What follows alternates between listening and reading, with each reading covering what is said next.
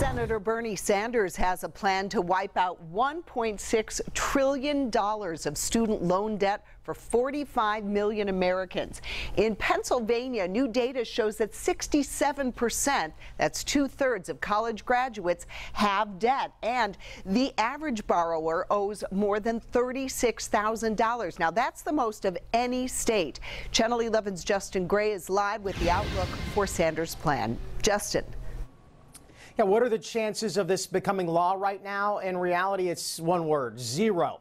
But this is going to become, it looks like, a key issue: how to deal with student debt as we deal with the 2020 presidential race.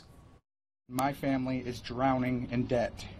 I have $212,000 of student debt. But both their families would be free of student loan debt if the new bill introduced here by Bernie Sanders were to become law.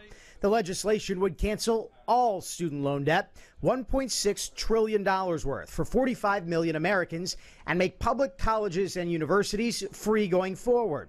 Bottom line is, we should not be punishing people for getting a higher education. It is time to hit the reset button. Sanders would pay for his plan with a $2 trillion tax on Wall Street banks. But critics of the plan say it's colleges who would profit at taxpayers' expense. The first thing we'll see from colleges and universities is raise their tuition prices. The Conservative Heritage Foundation's Mary Claire Anselm agrees with Sanders on the problem, but not on the solution. I think it sends the wrong message to our students that fiscal irresponsibility will be treated the same as those students who took that loan from the American taxpayer very seriously. This plan by Sanders and leading progressives in the House goes even further than a bill by Senator Elizabeth Warren to forgive $600 billion in student loan debt.